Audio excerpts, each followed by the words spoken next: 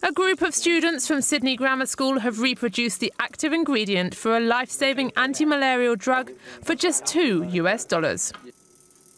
The Year 11 pupils and their teacher, under supervision from the University of Sydney and global members of the open-source malaria consortium, produced the drug, Daraprim. And it wasn't a straightforward process. We had to repeat a lot of the reactions and try different reaction conditions in order to see which materials and which things would react to make the Daraprim. We thought we had the product and we realized we didn't. So yeah, the process of that was a lot, and it required a lot of dedication. We had to spend a lot of extra curricular time, such as like before and after school, even during lunch, coming to the lab and helping the teachers out with this project. The drug, which the World Health Organization lists as an essential medicine, has recently caused global outrage after a price hike from $13.50 to $750. Ignition.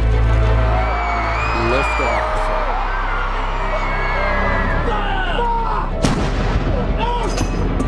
If you don't represent women in politics,